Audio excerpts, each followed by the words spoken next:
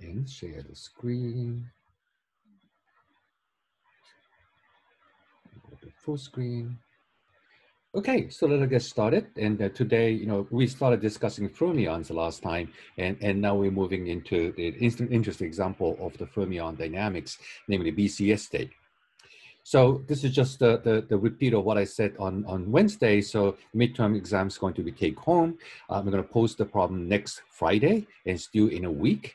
And I'm asking you to do all the work on your own without consulting anybody or any machine or whatever. So, just basically just the homework, but that's something you need to do on your own.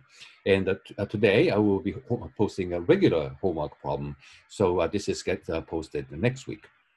So get back to physics. So we started talking about many different systems where the same idea actually work, namely that up to the Fermi energy, you fill up all the states that are available using the fermions, one each. And the one example I talked about is nuclear shell model. And so idea is very simple. You set up some kind of a phenomenological model, which is not easy to justify from fundamental principles, but nonetheless, this idea works in terms of explaining what is so-called the magic numbers in the nuclear physics, namely that if you have certain number of protons, or maybe both, then you have a particularly stable kind of nuclei, which corresponds to very similar to the idea of the closed shell in atoms. And so I mentioned these energy levels, starting from harmonic oscillator, which is simple to understand. Then you flatten out the potential at long distances so that the sum of the states with large L will come down. And then you, on top of it, you put in the spin-orbit coupling so that the levels are preferred to have spins in the orbital angular momentum aligning the same direction. So that's how you can actually explain all these magic numbers. And that earned, of course, Nobel Prize to people who proposed this. And the reason I'm going through this a little bit here is that I'm actually going to use this today for one particular system, namely helium-3. So helium-4 is doubly magic because if you fill this lowest level of the harmonic oscillator, then you can put one proton with spin up, another proton with spin down into that level. So that's 2 protons. And the same thing for neutron, spin up and spin down, so 2 neutrons. So you can put 2 protons and 2 neutrons to occupy all of the available states at this 1s level. And so that is the very stable nucleus indeed, or helium-4. And we'll be talking about helium-3 later on, which means that out of this doubly magic stable nucleus, you are taking 1 neutron away from it.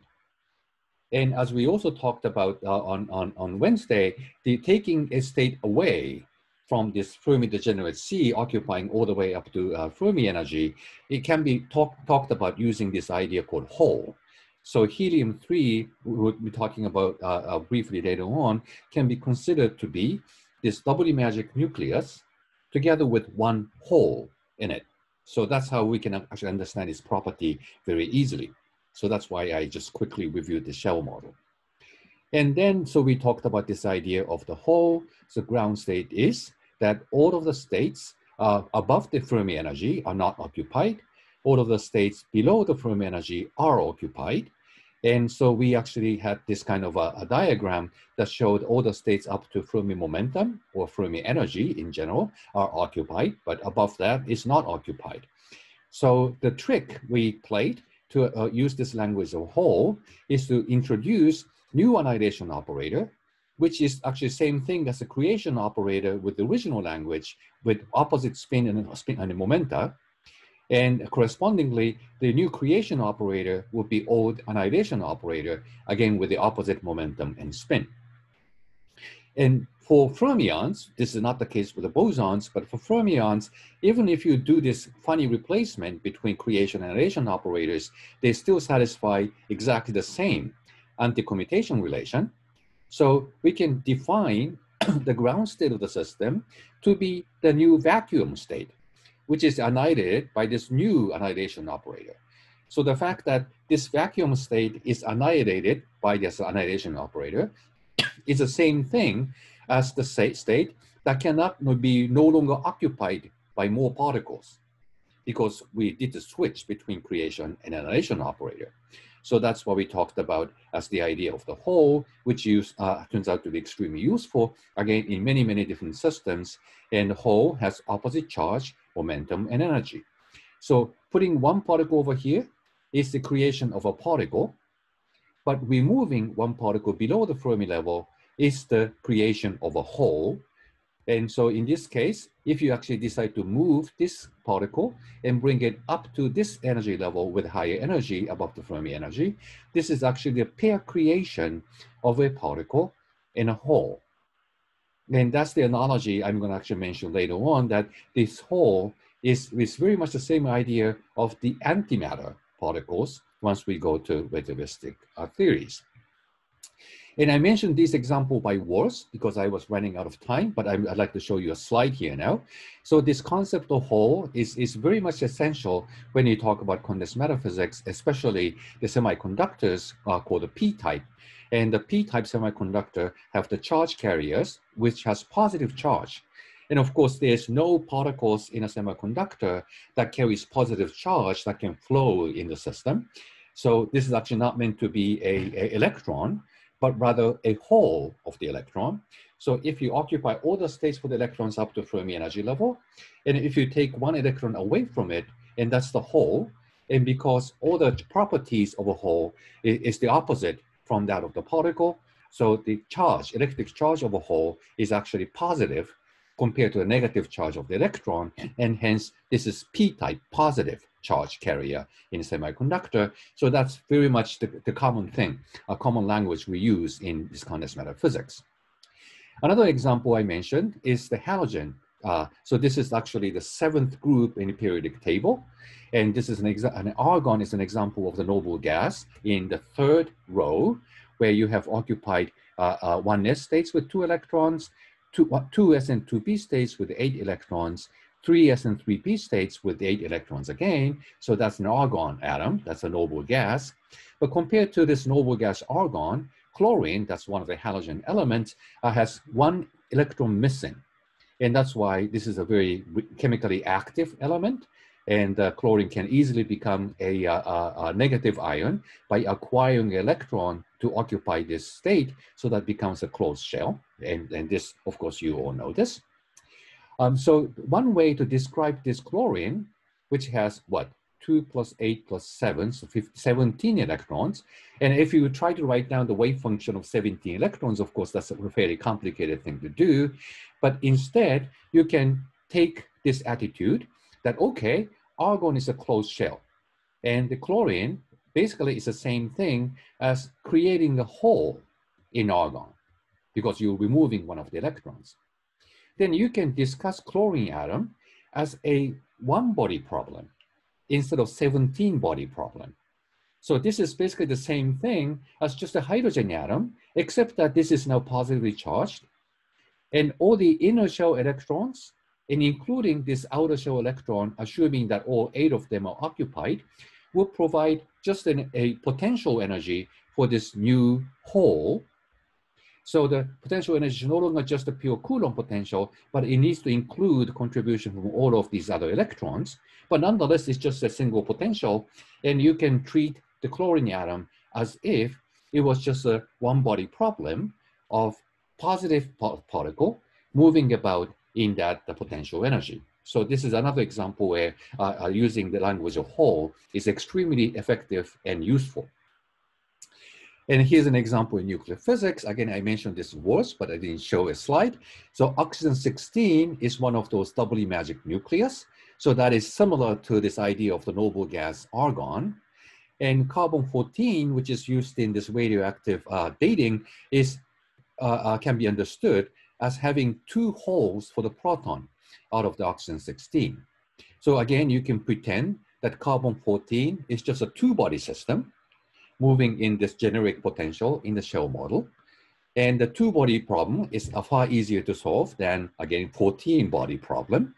And that's the way you can understand, for example, what is the spin of that state is, what is the angular momentum of that state is, what kind of excitations you can expect for the carbon-14 atoms, and how it might decay. And all of these things can be discussed using this idea of 2 holes instead of 14-body problem. And the last example I already alluded to is that once you go to relativistic quantum field theory, we talk about Dirac equation, where you have a relativistic field equation that describes a spin 1/2 particle, and that you are supposed to occupy all the states which actually happen to have negative energies. So this is the analog of this Fermi degenerate C we were talking about. So all these negative energy states are now occupied. But if you create one particle above this energy level, that's the electron we know and love. But you can also create a hole, namely take one electron away from this Fermi degenerate C, and that creates an excitation which now has a positive energy, just like what we talked about in the case of semiconductor. And this is a state that exists. That's the positron, namely the antimatter particle of an electron. So moving one electron from this negative energy state to a positive energy state is, of course, excitation of the system, which you can create by sending in a photon, for instance. And so that process then is a pair creation of one electron and one positron. And that's one example we are going to actually discuss later on once we get to relativistic QFT. And we are going to actually even compute the process of how we can create a pair of electron and positron later on. So, okay, so I just summarized what we discussed about the nuclear shell model and the idea of a hole from Wednesday's class. So I stop here if there are any questions. So Sahil? could you guys discuss this last part of what are these energy states in the graph you have? You're talking about this bottom one for the yeah. So yeah. So I guess like before it would be like in a metal or in a Fermi liquid, but I guess if we're talking about antimatter and matter, what I guess exactly are we plotting in this? Yeah. So of course we come back and talk about this later, but the idea is simply that we have the generalization of the Schrödinger field theory, which is not just Galilean invariant, but actually Lorentz invariant, so that you can describe a relativistic system. And if you do so, that Dirac actually faced this problem when he first proposed this, that, oops, they are solutions with negative energies. And it doesn't make sense. What am I supposed to do with them? And it turned out that Dirac actually came up with this ingenious idea that, well, you know, these are fermions after all. So if you occupy all of these negative energy states, then we don't have negative energies anymore. We can occupy these states anymore. And so his assumption was that our universe is actually this, with all the negative energy states occupied. And so if you accept that idea, then immediately you have this idea of the whole. And so Dirac eventually came up with this prediction that a positron should exist before it was actually discovered in cosmic ray experiment by Anderson from Caltech. So he basically predicted, based on this relativistic field equation, that antimatter should exist. And that was eventually discovered. So that's the idea of these energy levels I drew in this cartoon down here. Does that answer your question, Sahil? Yeah, that makes a lot more sense. Okay. And again, we'll come back and talk about the Dirac equation later on. Any other questions on this subject? Yes, I have a question. Okay. Like from this picture, it seems like the number of positron and electron should be the same, but in our world, it seems clearly that we have more electrons than positrons. How can we explain this phenomenon? Yeah, that's an excellent question. And that is actually one of the major mysteries about the universe as we see it. So how come that there are electrons in the universe, but no positrons, basically? And we don't have an answer to that yet. And there are many different ideas about it, but we don't have an answer to that question. And that is the question called baryogenesis, or matter-antimatter asymmetry. So I guess the second terminology makes sense. There is matter in the universe, but no antimatter, practically. So there's an asymmetry between the two. And then how did that happen is the question. And when you try to come up with a theory that explains it, then you're talking about something called a baryogenesis. So it's a genesis of creating matter, but no antimatter. And it has the word baryo, and baryon actually is the generic term for protons and neutrons. So how come that we have protons and neutrons in the universe, but no antiprotons and antineutrons in the universe today is the question. and try to explain that idea is called baryogenesis. You are trying to generate baryons, but no antibaryons. And Berkeley is a famous place for creating antibaryon for the first time by human being. So up on the hill, there's the Lawrence Berkeley National Laboratory, and there used to be an accelerator called the Bevatron. And so that machine was used to create the anti-proton for the first time in history. And the two Berkeley physicists received Nobel Prize for this, Emilia Segre and Chamberlain. So the antiproton does exist. We can make it, but for some reason, it's not there in the universe in the same way that the electron exists in the universe, but not positron. So that's still a major mystery. And if there's some time left, or maybe I can discuss this briefly in the class, or possibly in the office hours. Thank you for the question, Ryan. Yeah, thank you. Any other questions here? Great. So now we'd like to actually talk about this idea called the BCS state. BCS stands for Bodin, Cooper, and Schrieffer, according to people who actually first proposed this. So we actually discussed this a lot. In the case of the boson, you can create this Bose-Einstein condensate, and I told you that it's described by a coherent state. And coherent state is given by this exponential of the creation operator for the boson falling into zero momentum mode, which can be written as a linear superposition of states with different number of particles. And having this different number of particles allowed us to have a coherence because of the number phase uncertainty principle. And you have seen many data that exhibits this coherence. And so that's a system which is very fascinating and can be described by this coherent state. So question is, what about fermions? It's clear that you do not have this kind of coherent state, because if you do this, then you have linear combination of state is not occupied, the vacuum state, the state that has one particle occupying, but there's no further states because you can occupy the same state with two fermions at the same time. But there is an analog of the coherent state, which is indeed this BCS state. So this can be described in this following fashion to make this analogy clear. So the idea is that if you bring in a fermion with momentum p and another fermion with momentum negative p, as a pair, it doesn't have any momentum. And this pair would behave as a boson overall because we have two fermions in it. So if you take this analogy that this b dagger p, b dagger minus p is kind of boson creation operator of net zero momentum, then I can put this into the same expression for the coherent state we used for the Bose-Einstein condensate. So b dagger is now in the exponent. And if you expand this out, then you have this vacuum state to start with. And the first power in F, that's this state over here, where you put in two fermions in a pair of momentum p and negative p. But if you go to the second order in the exponent, that identically vanishes now because you can no longer occupy this momentum state p by the second fermion or momentum state negative p by the second fermion. So this power series expansion would stop here. But this is exactly the state Bodin, Cooper, and Schrieffer proposed for the purpose of describing the superconductor, and we'll come back and talk about in a few minutes. So you can say that this BCS state is a condensate of some kind, not of a boson, but is a condensate of fermion pairs.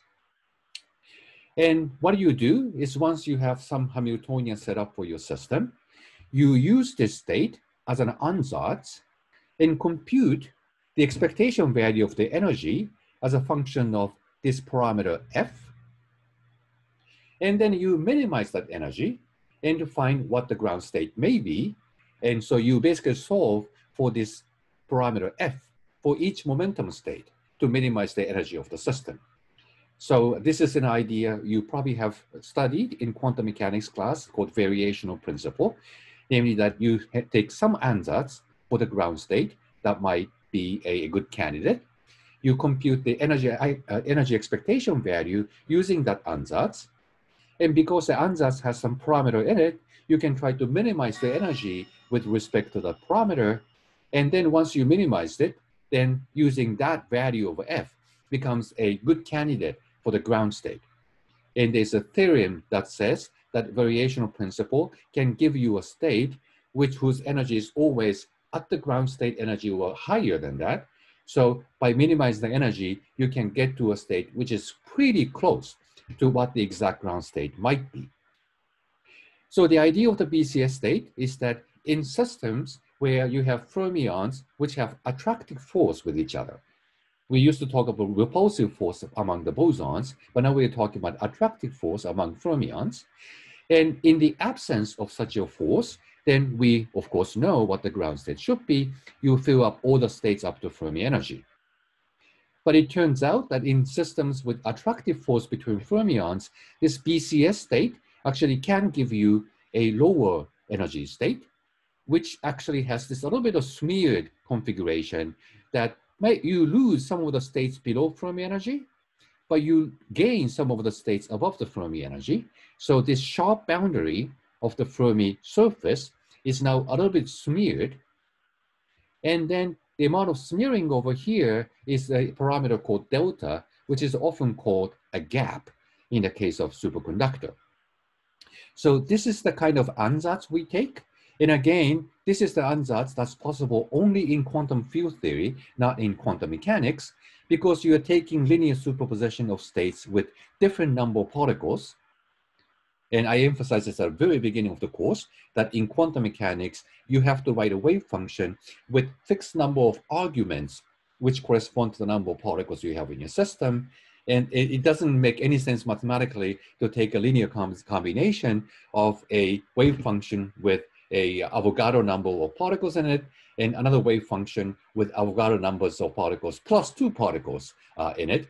So that doesn't make sense in the case of quantum mechanics, but in QFT, you can do that. And that's how you can come up with this trial ansatz wave function or state, and then minimize the energy to look for a good candidate for the ground state. And where we now go ahead and apply this idea is the helium-3, as I mentioned earlier. So helium-3 has a nucleus that's made of 2 protons and 1 neutron. So that's a fermion. And it's a closed shell as far as atomic levels go, because you occupy one S state with 2 electrons spinning up and down. So atomic physics is very simple. It's a noble gas, and it's chemically very inert. But it's a fermion because you're missing 1 neutron compared to helium-4 we talked about before. And then you introduce attractive interactions and minimize the energy with respect to F. And I don't do this on slides in class, but if you actually look at the lecture notes, you see how that can actually be done. And it's technically a little bit more involved, but nonetheless, the idea itself is straightforward. And so as a result, it turns out that liquid helium-3 actually becomes superfluid too, and here's the phase diagram. So the phase transition into superfluid happens at much lower temperature compared to the helium-4. So in the case of helium-4, phase transition happens around 2 Kelvin, and the helium-4 becomes a superfluid, and we have seen the video of that. But in the case of helium-3, you have to go to much smaller temperature at the level of a millikelvin instead of a Kelvin. But nonetheless, it goes through this transition from gas to liquid and then to superfluid. It's a little bit more complicated because there are actually 2 phases of the superfluid. I come back and mention a little bit about this later on. But anyway, the helium-3 does become superfluid. And the way we describe it is using this idea of the BCS state. Namely, you have 1 helium-3 atom, which is a fermion, another helium-3 atom that's also a fermion, but pair of them can behave as a boson, and you can create this BCS state using the condensate of this pair of fermions. And then you actually have an expectation value of an annihilation operator because you have state with different number of particles actually in this BCS state. And that becomes the classical field that shows this the superfluid behavior as we have seen earlier with the case of the bosons with helium-4. So here's the idea. And I will discuss how you can actually use the field theory to describe this on the next slide. But any questions at this stage on this BCS state? So where does the attractive interaction you mentioned comes from? Comes from, yeah. Because they are fermions, it seems like they can only repulse each other. So how can they attract? That's not true. The two fermions can attract. And in the case of helium-3, it's basically a van der Waals force. So I believe that also something you study in quantum mechanics class, that once you have two atoms, both of them are neutral, so there is no Coulomb interactions between them. But if you look more closely, of course, each atom consists of positively charged nucleus at the center and negatively charged electrons and outside. So you have a charge distribution, even though as a whole it's electrically neutral. So the other atom would actually see this charge distribution in the form of electrical dipole. So separation of negatively charged electron and positively charged proton would give you an electrical dipole. And this electrical dipole would also induce electrical dipole in the other atom. They then attract with each other. That's the van der Waals force between two atoms. So two helium-3 atoms would actually attract because of the van der Waals force at the long distance. And I didn't write this here, but the potential energy looks something like -1/r⁶ at long distances.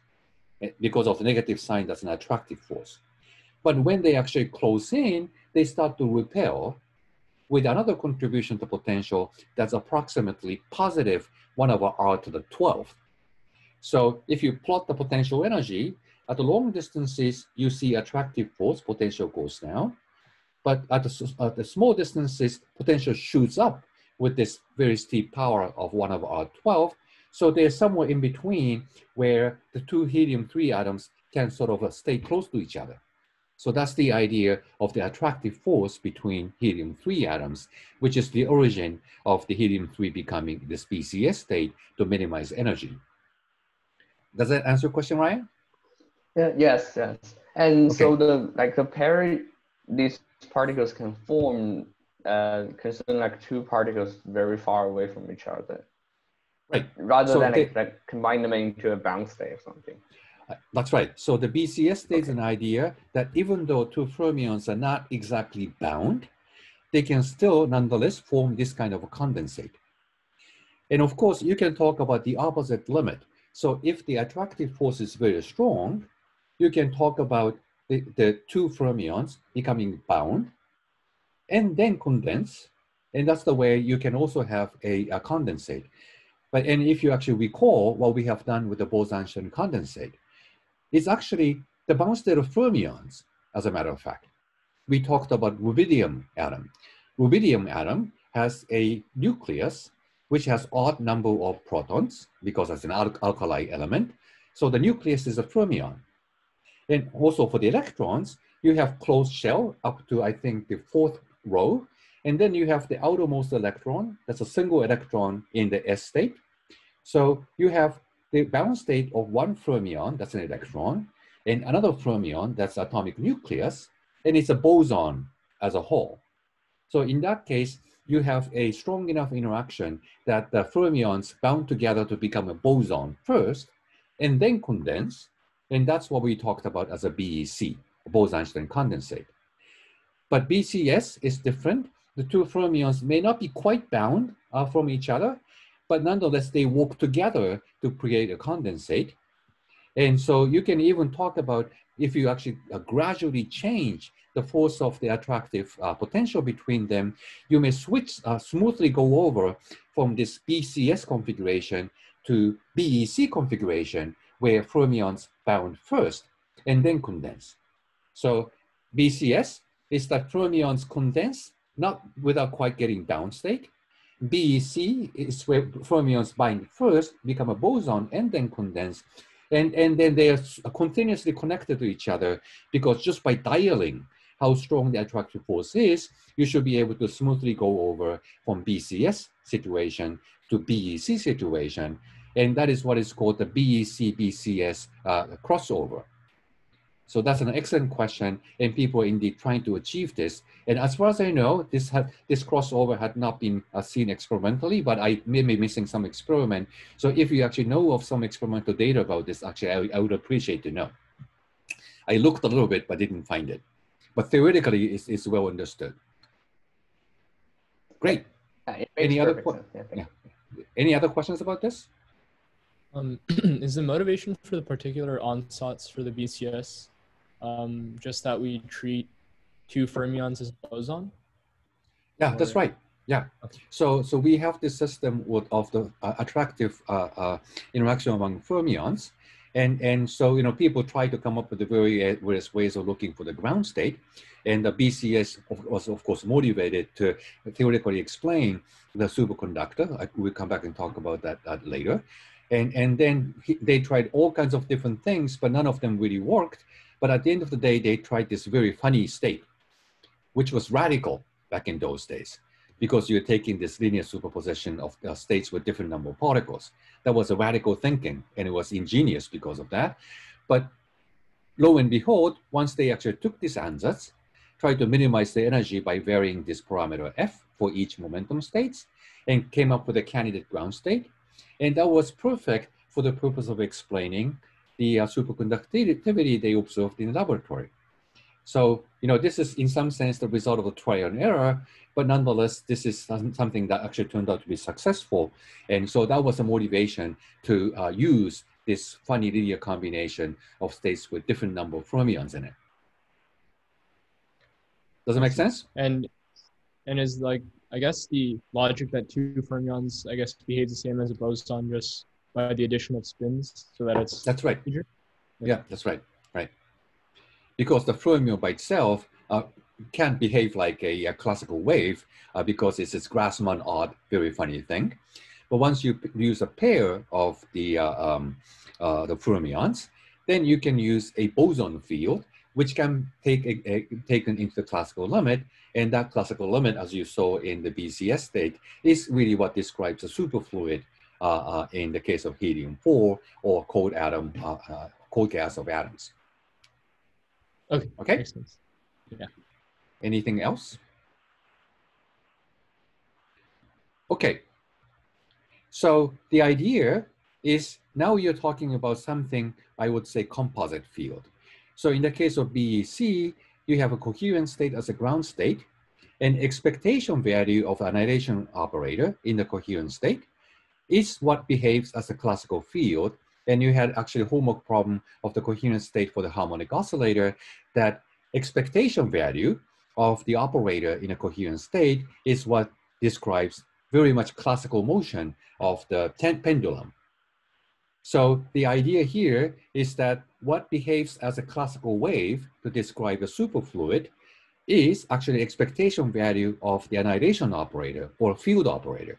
So that was the idea in the case of BEC. In the case of BCS, you have to be a little bit more clever, because if you take the expectation value of the fermion field, then you get something that's Grassmann odd, and that is not a normal number, which would allow us to describe, for example, interference in showing fringe pattern and so on and so forth. So we need something that behaves bosonic. And so in the classical limit, they behave like a regular normal function. So the idea here is simply that you use this annihilation operator or field operator twice. And that's exactly what BCS state allows us to do, because the state you're using here has a linear combination of states with different number of particles by even number of fermions, as you saw in the previous slide. You take linear combination state where for a particular momentum mode, state that doesn't have all the fermions occupied, in a state you occupy two fermions with momentum p and minus p. So these two states differ in number of fermions by 2. And you do this for all the momentum modes, so you end up having all kinds of different states whose number of fermions differ by 2 units. And if you take the expectation value of 2 fermion fields using that ansatz, then you get something non-vanishing, because these two annihilation operators, namely field operators, would annihilate fermions by 2 units, but the original BCS state has all different components whose fermion numbers differ by 2 units. So this expectation value would give you something non-vanishing as a result. And then you find an object which is now Grassmann even. So that behaves like a regular function we are familiar with. And that would describe a classical wave, which is turns out to be the description of the superfluid of helium-3. And once you actually look at this boson field now, so I put in the subscript F and B to refer to the fact that psi F is a quantum fermion field. After you take this expectation value, this is no longer an operator, which is just an expectation value, so it's a classical function. But nonetheless, the system of the liquid helium-3 has to be invariant under Galilean transformation. Your choice of reference frame is arbitrary, so your laws of physics must be the same no matter what reference frame you take. So we now need to write down the Lagrangian for psi b. Sorry, actually changed the symbol here. This phi was meant to be psi b, which respects the Galilean invariance. And that's something we learned how to do using this covariant derivative idea. And so that this is the Lagrangian at the end of the day that would describe psi b. So this is what I mentioned at one point, I think 2 weeks ago, that knowing the symmetry of the system is really powerful. This psi b as an expectation value of 2 field operators in BCS state, it looks kind of complicated and depends on what exactly the BCS state may be and so on and so forth. So we don't really know what to do with it at the first sight. But what's powerful here is that after all, description has to respect the Galilean invariance. It shouldn't depend on the choice of reference frame. And that already dictates that the only kind of Lagrangian you can write for psi b is that of the Schrödinger field. So that's where the symmetry of the system is so powerful. You don't need to know much about the details. This is basically the only Lagrangian you can write. And of course, you can go into further details and try to write down, for example, 3-body interaction term, psi dagger, psi dagger, psi dagger, psi, psi, psi. That's allowed by Galilean invariance. Maybe it's there, but hopefully it's more suppressed compared to 2-body interaction. And this 2-body interaction, as you know by heart now, corresponds to delta function repulsion between 2 pairs of fermions now. They may have also the long-range potential, then you have to replace this by a long-range potential instead of delta function. So there are some details you can improve on, but by and large, this would allow you to have a sort of the 0th order approximation to the system. So in the end, all you need to know is how to write down the solution to the equation of motion using this Lagrangian, knowing that it has to be Galilean invariant for the purpose of describing this fluid, which is this complicated quantum state of matter with the condensate of 2 fermions. So this is the beauty of quantum field theory. Idea allows us to talk about linear superposition of states of different number of particles because they are part of this huge Fock space we built in the quantum field theory. And using that BCS state, you can define this expectation value. Then you try to write down what Lagrangian and equation motion is possible for this expectation value of psi b, but knowing that system has to be invariant under Galilean transformation, pretty much this is all you can write with possible some improvements of introducing long-range interaction, higher body interaction, and so on. But this by and large already is a good description for the purpose of describing the superfluid helium-3. So the rest is something you know already, namely that once you have this Lagrangian, you have solved the equation of motion, or the Lagrange equation for this.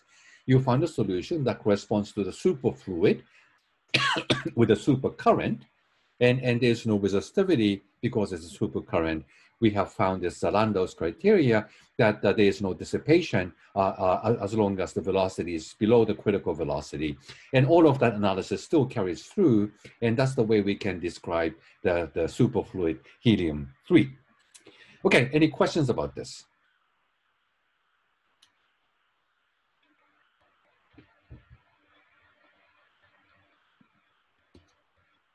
Could you Anna? Okay, just go ahead. go over, yeah, like again, this idea of like the different, like we're like averaging over, summing over states with different numbers of particles, and like they're all different by like 2.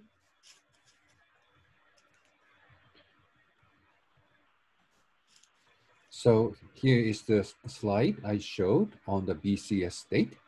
And here we go. So this state doesn't have fermion in momentum P or minus P. This state has 2 fermions now, one with momentum P and the other with momentum minus P. And first of all, it makes sense to take linear superposition between the two because this state has no momentum. This state has momentum P plus minus P, so this state doesn't have momentum either. So they have the common momentum, namely 0. So adding them up still keeps the same momentum, namely being 0. If you do that with only one fermion, this state would have a finite momentum P. So taking linear superposition with them would make the entire momentum of the system not well defined. So what we want to see is the ground state of this fluid at rest. So we want to make sure that the total momentum system is 0. So that's why we use this pair of the fermions to make sure that you are not changing the momentum of the state. And that way, I used the creation operator of 2 fermions at once. So this linear superposition actually has a superposition of state with 0 fermion and 2 fermion. And so far, I discussed this only for this particular momentum mode P.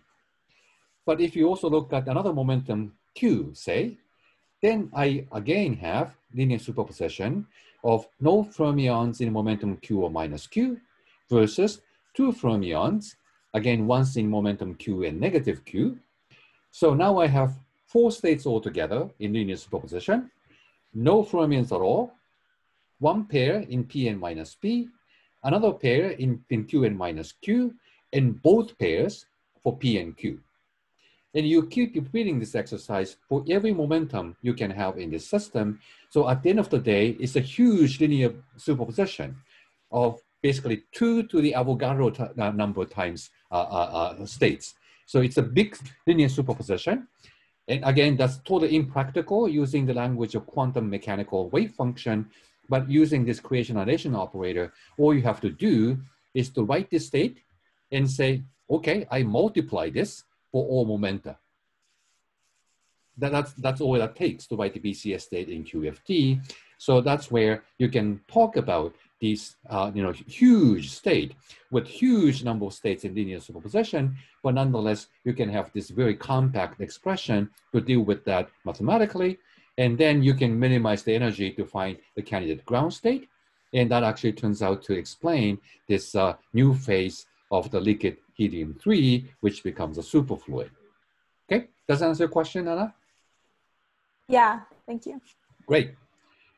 And any further question on this idea that because of the fact that we know the symmetry of the system, then the equation of motion or Lagrangian, this classical field psi b needs to obey, is basically just given by the same old Schrodinger field theory, which you have seen already many, many, many times by now. Any questions, more questions here? Okay, so I actually skipped over one little detail about the superfluid helium-3. And if you're not interested in detail, you don't need to actually follow this through, but it's kind of interesting too, so let me actually mention this nonetheless. So as I said already in the context of nuclear shell model, helium-3 nucleus is this doubly magic, which is sort of the closed shell, plus 1 hole in neutron.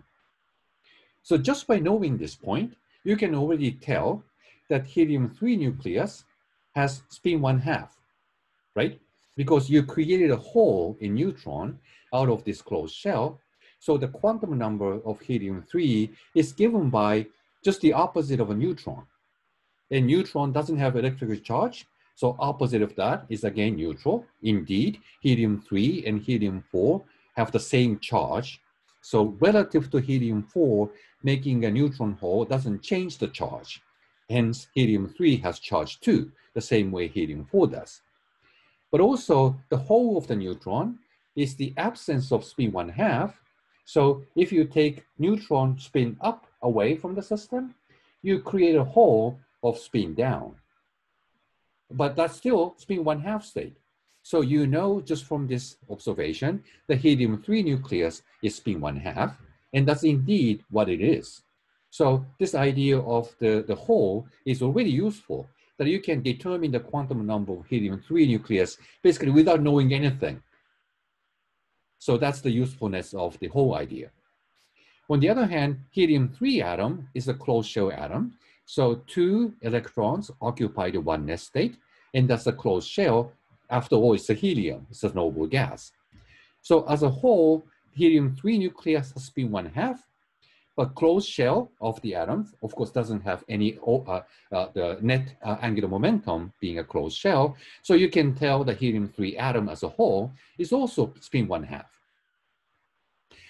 As far as the van der Waals attraction goes, and you might have seen the discussion of the van der Waals interaction between 2 helium atoms, but for the purpose of the discussion, all that matters is the wave function of electrons.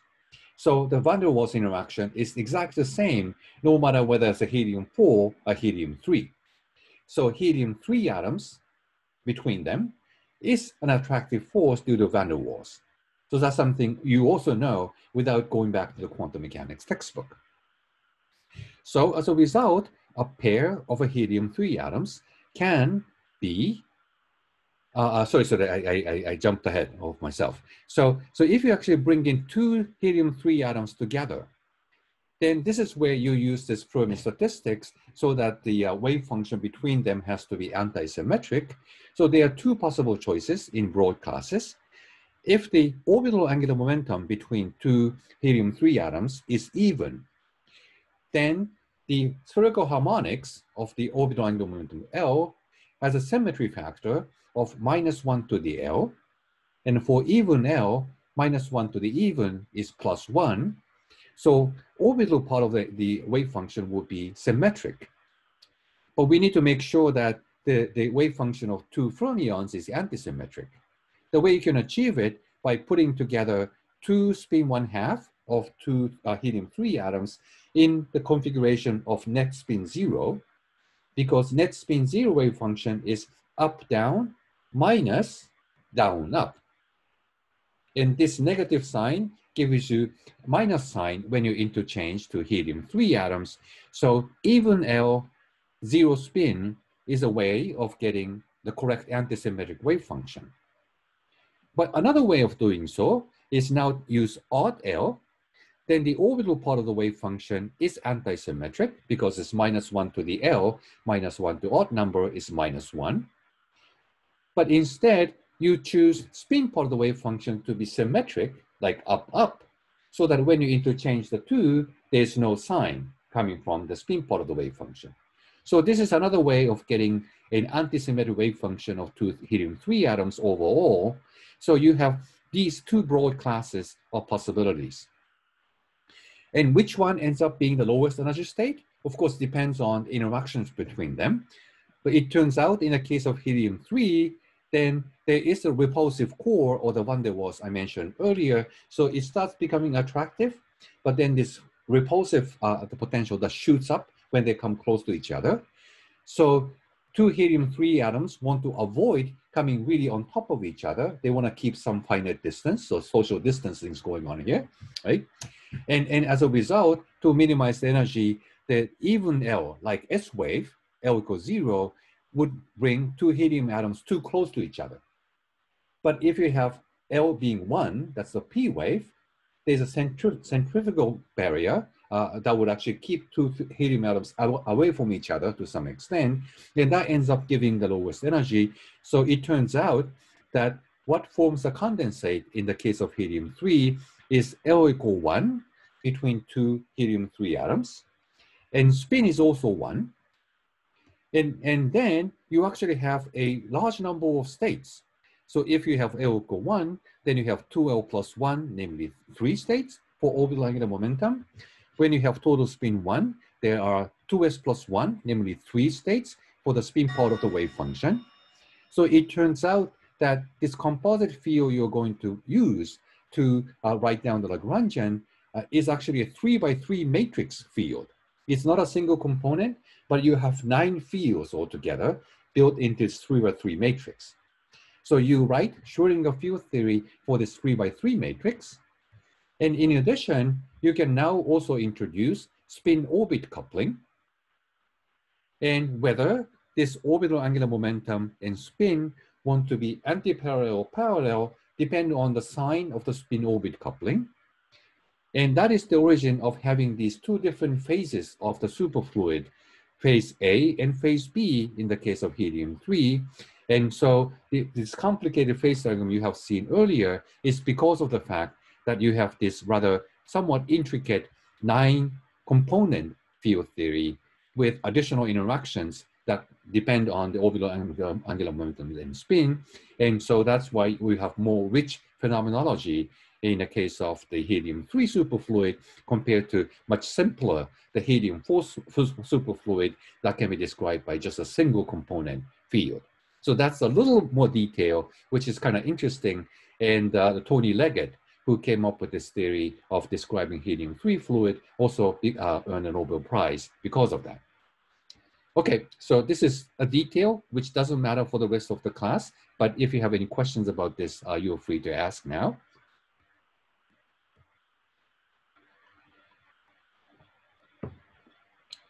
Okay. All right. Now we'd like to go to superconductor. So the idea of superconductor is that you have electrons in, let's say, niobium metal. And then you're talking about how you can describe a state where 2 electrons would condense and form this BCS ground state. And as I said, sort of the requirement of getting a BCS state is an attractive interaction between 2 electrons, which sounds counterintuitive here because electron has negative charge and like charges repel. So you would think that 2 electrons would only repel from each other. But it turns out that in a crystal, it can actually attract with each other. So the idea is this.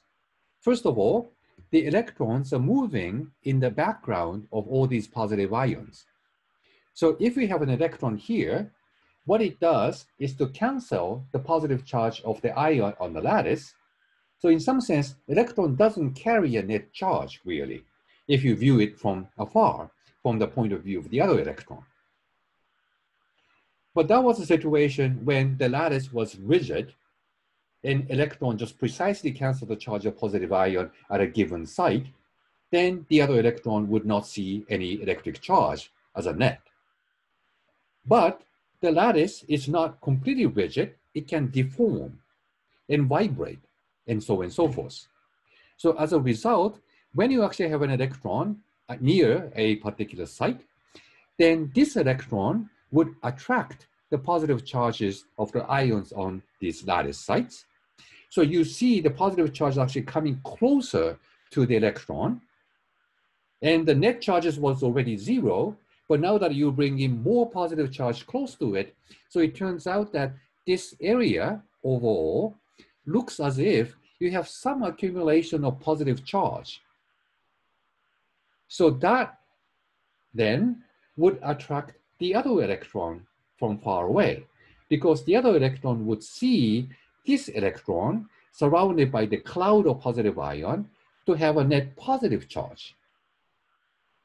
So that's the reason why 2 electrons can attract each other.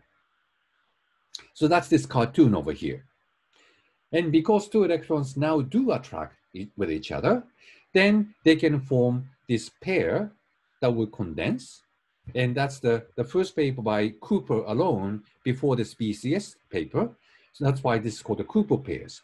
So 1 electron with this cloud of positively charged ions from the nearby lattice sites would look like it has a net positive charge, and therefore it would attract another electron far away. So this electron and this electron overall then form a pair called Cooper pairs. And it is this Cooper pair that would condense to form the BCS state. And that ends up being the correct description of the superconductivity. And again, obviously for this amazing idea, the Bardeen, Cooper, Schrieffer earned a Nobel Prize. And Bardeen is one of the very few people who earned Nobel Prize in physics twice. He may be the only one person I haven't looked up. So one of them is this BCS theory of superconductivity, and another one is the discovery of a semiconductor for the purpose of the building transistor with it. So he earned two Nobel Prizes in physics because of that. So BCS state, as far as it goes, is the same as what we talked about in the case of the liquid helium-3. But main difference here is that now the condensate is made of 2 electrons and therefore has an electrical charge. Helium-3 atom was electrically neutral because of 2 electrons and 2 protons canceling against each other.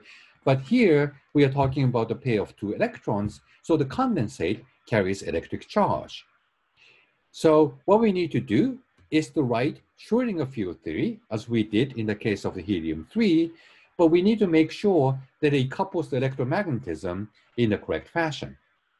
So again, we go through this idea I advocated before. So this is the modern view of how you actually use quantum field theory. You specify symmetries of the system.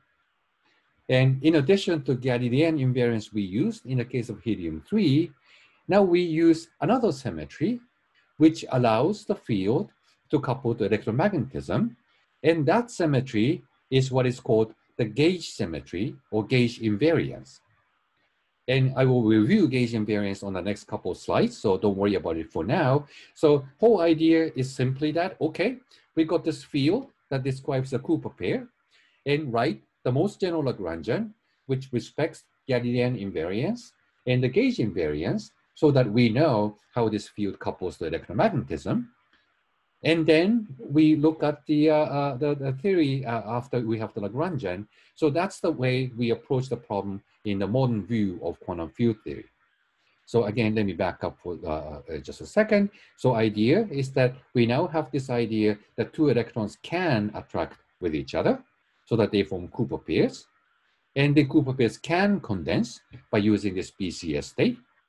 But the main difference from the case of helium-3 is that we now write down the Lagrangian for the field, but field now carries electric charge, and therefore it should couple to electromagnetism. The way we know how to write the Lagrangian for a field that has electric charge is based on this idea called gauge invariance. I'm going to review in the next couple of slides. But I hope at least the set of steps we take by using these symmetries as the fundamental principle to write out what the Lagrangian can be, and then derive the consequence out of the Lagrangian, is the same step we have been following all the way through. And so I'm just applying the same idea over here. So the only new thing is that in addition to Galilean invariance, we also impose this gauge invariance so that we know how to couple the system to electromagnetism. Any questions about this? I had a question. I was just wondering, like, so is the kind of net positive charge of this deformation like such that, you know, if we have one more electron, then everything will kind of be neutral again? Like, could we have deformations where the, you know, it's better to have like 3 electrons or like more electrons to like minimize energy, or do we like just want the pairs so that they kind of act as like bosons? Yeah, so there can certainly be the attraction among 3 electrons or more in principle, but as you can see, electric charges more or less cancel. That's the starting point of discussion. And they get slightly positive charge because of the deformation of the lattice. So it turns out that this attraction we're talking about here is a very, very weak attraction. And because this is really weak, if you think about how the 3-body state would attract each other, that's even weaker. So talking about only 2-body interaction is basically sufficient for all intents and purposes. Okay. Any other questions here? So why is attractive like potential or attraction between two fermions, I guess, a prerequisite kind of for the BCS state? Okay, so that's something I didn't show on the slide. So it is something you can try. So if you have a Hamiltonian where you have repulsive interaction among fermions and use the BCS state and try to minimize it, the end result is that this the coefficient F is either 0, which means state is not occupied, or 1, which means the two fermions are occupying it. So even if you go through the same analysis, for the case of a repulsive potential, you end up not having this linear superposition of states with different number of particles in it. So the previous thing with this rigid Fermi surface, where you occupy all the states up to certain Fermi energy, is good description, it turns out, in the case of repulsive interaction. Does it make sense? Make sense, Sahil? Yeah. And I just had a very quick thing on the lattice.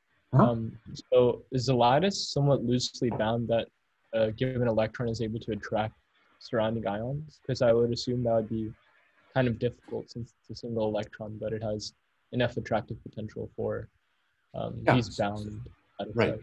Right. So the attractive potential is nothing but the Coulomb interaction between this electron and a positive ion on the lattice side. Okay. Yeah, I would just, I guess, in like the lattice sites are usually considered as fixed, right? Mm-hmm. But is in this case. But we know that if you have a piece of metal, and you knock on it, then there's a sound, right? The sound is nothing but the vibration of the lattice. I see. Okay. So we know, right? So we know it's not completely rigid. So a piece of metal looks pretty rigid to us, but just the fact that you can put your ear on, say, the long bar of metal, somebody else actually knock on the piece over there, then you can see clink, right? So that's a sound. And just the fact that you can actually hear it is an evidence that lattice can deform. It's not completely rigid. Okay, yeah, that makes sense. Okay. And eventually, people could actually prove that this lattice deformation is the culprit for superconductivity and Cooper pairs, because people tried the same kind of metal, but with different isotopes, so that each of the ion would have different masses, but exactly the same chemical properties. Then found the superconductivity, for example, critical temperature to change when you actually go to a different isotope. So how much these lattice ions would weigh would affect the superconductivity. And that's an evidence that deformation of the lattice is really responsible for the purpose of creating Cooper pairs and let them condense at the end of the day. So this is what is called the isotope effect. It's the famous experimental evidence for the BCS theory. Any further questions here? Okay, so now we need to review what is the gauge invariance. So this is something you have seen in classical mechanics and electromagnetism. So when you actually deal with the electromagnetism and solve the Maxwell's equation, we often use the scalar potential and vector potential, which is related to the electric and magnetic fields in this fashion.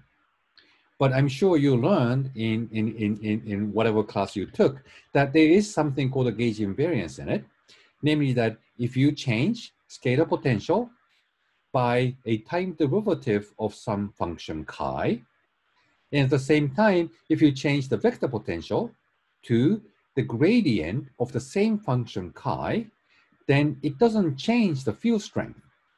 And that's something you can sort of verify by your eyes here. So if you change phi by time derivative of this function chi, so this piece changes by gradient of the time derivative of chi. On the other hand, vector potential here changes by the gradient, but it has this time derivative acting on it. So both first and second terms in the electric field changes by time derivative of the gradient of chi with opposite signs, and that change cancels.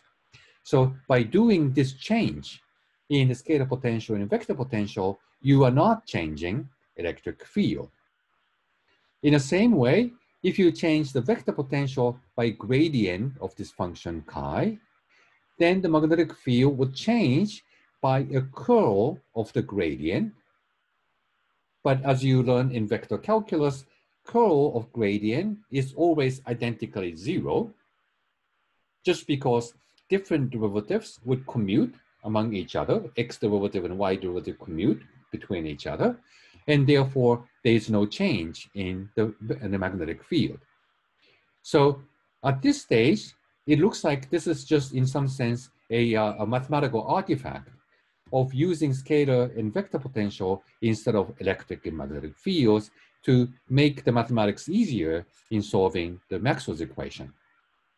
But it turns out that we now know the scalar and vector potential is actually the fundamental description of electromagnetism rather than the electric and magnetic fields. I don't know if you have heard of the Harlow-Bohm effect. Is this being taught in quantum mechanics class? Can you raise your hand if you have seen it? Okay, many of you are nodding your hands. So the fact that a Harlow-Bohm effect exists when you send in electron outside the area where you have the magnetic field, but electron going this way, electron going that way, the electrons never experience the magnetic field, but nonetheless, when they interfere with each other, interference pattern would shift according to how much magnetic field there is, which electron has never seen, but nonetheless would lead to a different interference pattern, which is an experimental evidence that fundamental object electron would interact with is actually not the magnetic field, but rather the vector potential. So we know now that the scalar potential and vector potential are the fundamental description of electromagnetism, not the field strength E and B. At the classical level, when you write down this Maxwell's equation, you didn't actually know that.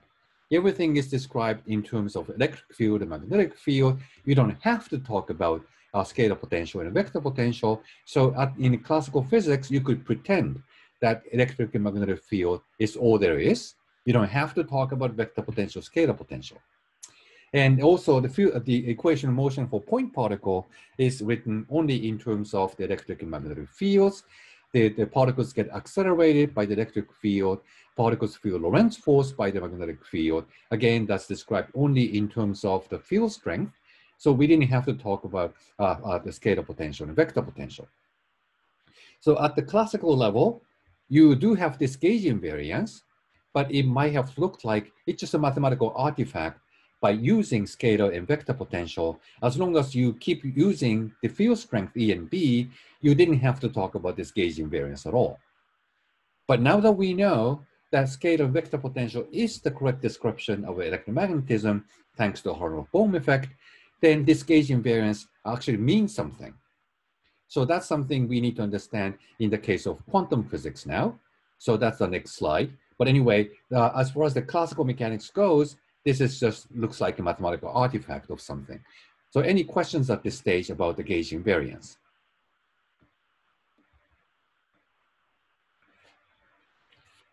I guess this is something you're very familiar with. Okay. So now we look at the quantum mechanics before going to quantum field theory. So you have seen Schrödinger equation of a particle coupled to external electromagnetic field, which is this. I hope you are, this looks familiar to you. So P is replaced by P minus EA with the vector potential.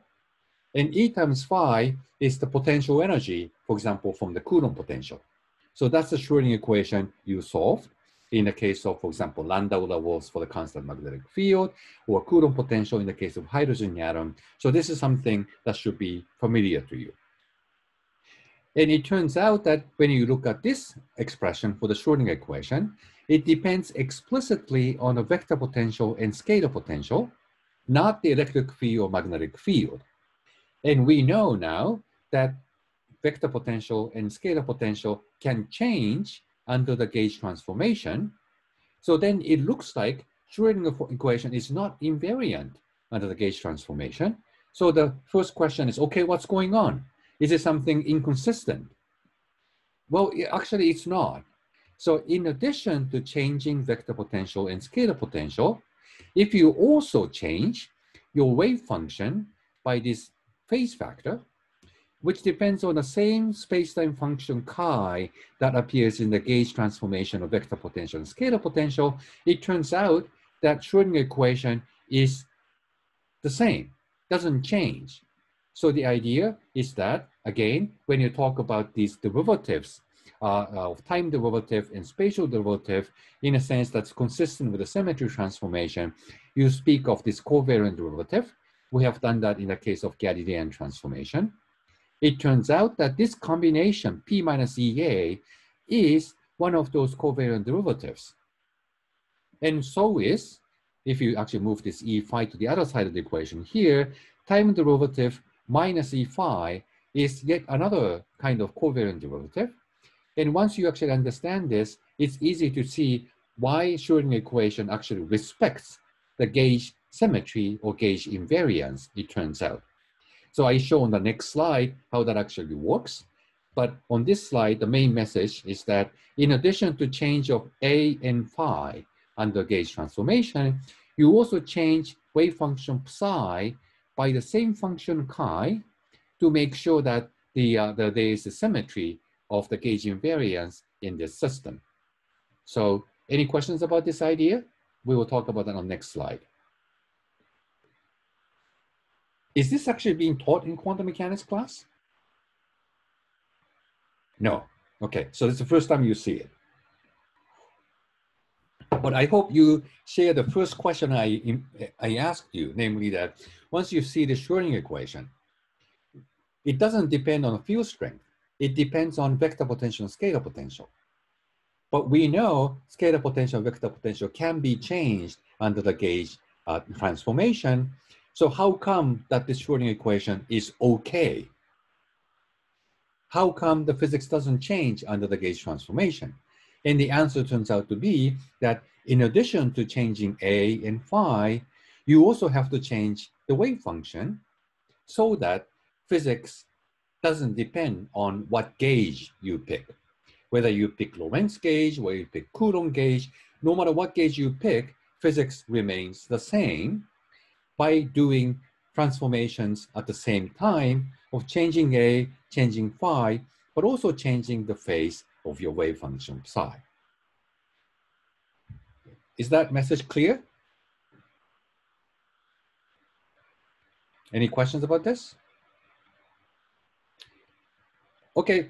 Oh, Anna, you were just about to speak? Oh, yeah. Well, I guess, so is that phase shift in the wave function like ensured by the form of the equation, or do we have to do that additionally when we apply some gauge transformation? I think it's easiest if you see it in action on the next slide. So okay. Can I move next slide? Okay. So what I'm saying is that these two combinations are very special because they are combinations called covariant derivatives. Momentum is a spatial derivative, but once it comes together with a vector potential, it becomes covariant, and you'll see in a moment what I mean by that. And also time derivative by itself is not good, but if you put that together with the scalar potential, then this whole combination is again covariant in a way you're gonna see it in a moment. So the idea is that you change your wave function to this phase factor, which depends on electric charge, h bar, and its function chi, together with this gauge transformation we talked about that doesn't change electric and magnetic field, as you saw in the case of the classical electromagnetism. So you do all these three things together. If you do that, this P minus EA acting on wave function is now changed to this one where this A is changed and so is psi. So what's meant by this combination is that I have this derivative together with vector potential, which is now changed to a new gauge by this gradient of chi. But at the same time, this wave function has acquired this phase factor. And when you look at this combination, this derivative can hit not only the wave function psi, but can also hit this function chi in the exponent. And this derivative acting on chi in the exponent will pull out gradient of chi in such a way that it cancels this gradient of chi with the opposite sign, so that end result turns out to be the old expression without primes on neither vector potential nor wave function, except that there is an overall phase factor up front now. So when you actually have this combination of the derivative and the vector potential, together with this change of the phase of the wave function, all the change there is at the end of the day is an overall phase factor up front. And same goes with the time derivative. So if you change this time derivative together with the scalar potential, and change the scalar potential by this gauge transformation, but also change the wave function by the same gauge transformation, then this time derivative can not only hit the wave function itself, but can also hit this function chi in the exponent that will pull out chi dot from this exponent, which cancels this chi dot in the gauge transformation scalar potential. So end result is the same old expression of the original scalar potential and the original wave function, except that you have this phase factor up front. So that's the meaning of covariant derivative. The same thing we talked about in the case of Galilean transformation. In both cases, we had a particular combination of derivatives in such a way that transformation as a whole ends up being just the derivative acting on the wave function, except for the overall phase factor that comes up front. So exactly the same idea, but now this covariant derivative involves gauge transformation of scalar potential, vector potential, but also the change of the wave function by its phase. So that's the idea, that these particular combinations of derivatives and potentials are covariant. Okay, any questions about this slide?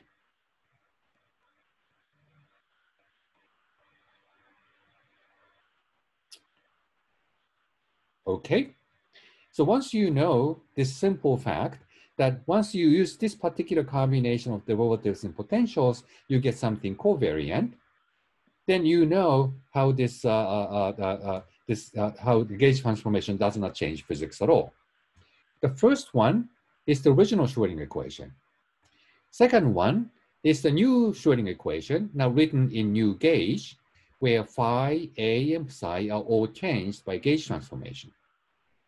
What we learned on the previous slide, that all these gauge transformations amount to is change the whole thing by an overall phase up front. So even though psi has this time derivative, there's also scalar potential that changes by the gauge transformation. It might look rather complicated, but at the end of the day, all there is this overall phase factor changing both left-hand side of the equation and right-hand side of the equation. And this is the meaning of this being covariant. So the equation does change, but in a covariant way, namely by overall phase factor everywhere in the equations. Then you can just free to cancel this phase factor from both sides of the equation, then you revert to the original Schrödinger equation. So that's the meaning of the statement that Schrödinger equation is covariant. It does change, but only by overall phase factor. So the meaning, physical meaning of the equation does not change because I'm allowed to cancel this phase factor from both sides of the equation. So now we are back to the situation we wanted. Namely, gauge transformation is something you can do. It does change scalar potential, vector potential. It turns out also change the wave function, but physics remains the same because two equations are identical up to overall phase factor. So this is the powerful statement. Once you know this powerful statement, you know how to write down the Lagrangian for the field that describes the Cooper pair, which has an electric charge. So that's the idea we're going to use on the next few slides. And I realized I'm running out of time, so let me just get to the punchline. We start from this slide again next week, so don't worry about this missing the rest of the discussion. But the idea is that now you know the gauge invariance, you know how to write down its field theory in a way that's coupled to electromagnetic field. and that's invariant under these transformations because everything is covariant.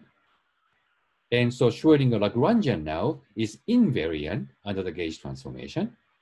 And then you also add, then you can work out what the equation of motion is. Then you know its solution, which looks exactly the same thing as we have seen in the case of the superfluid. So this describes a supercurrent. In this case, fluid carries electric charge. So this is a supercurrent instead of superflow. And it turns out that you can understand the famous Meissner effect of superconductor using this Lagrangian. So you just add the piece of the Lagrangian which represents electromagnetism. From this, you can derive the equation of motion, namely Maxwell's equation. You know what rho and j should be, which you can get from this Lagrangian. Then you plug in the condensate into it, so psi is now a constant. Then you find the electric current has a piece that goes with the vector potential. Then looking at the last Maxwell's equation here without electric field, curl of the magnetic field is now given in terms of current, but current now has this piece that depends on vector potential. And you can solve this equation in Coulomb gauge, and you find that the vector potential damps exponentially from the surface of the superconductor, and that's the effect called the Meissner effect, namely the magnetic field gets repelled out of a superconductor. So behavior of superconductor can be understood by this Lagrangian. The only thing that's new from the superfluid is now this field has an electric charge 2e in it because it's a Cooper pair. And then the rest just follows by solving the classical equation of motion as if psi were a classical field, just like what we have done with the Bose-Einstein condensate for a superfluid. So this is the part I will actually go through again next week, so don't worry about the details at this moment, but I hope I got across the message here. So by using the principle of the symmetries, you don't need to be worried about the details of the system. Once you know that there's a condensate of 2 electrons in a pair, you introduce a field to describe it. Symmetries would tell you what the Lagrangian is for that field, and the rest would follow, and then you find this prediction that there is a supercurrent and there's a Meissner effect. So that's the way you describe superconductivity using quantum field theory.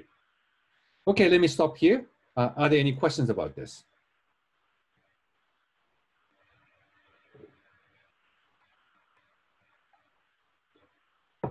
Everything okay? Okay, good. So let me finish on this slide, and we'll come back and start talking about how to derive the superconductivity from the gauge invariance next week. All right, have a good weekend.